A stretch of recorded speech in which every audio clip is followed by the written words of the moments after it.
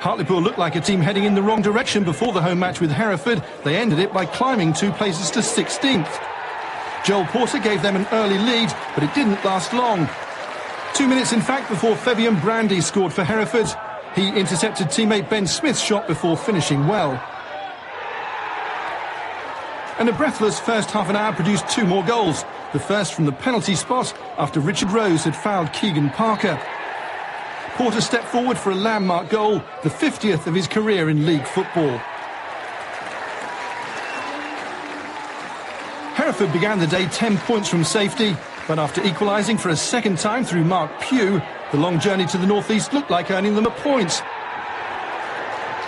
But even that proved to be beyond them as Hartlepool ended a run of 5 successive defeats with 2 late goals. First defender Sam Collins made it 3-2 with 12 minutes left. And then Antony Sweeney was on hand to make the victory look a little more convincing. Porter showing he's not just a good finisher. His chest control and cross met powerfully by Sweeney.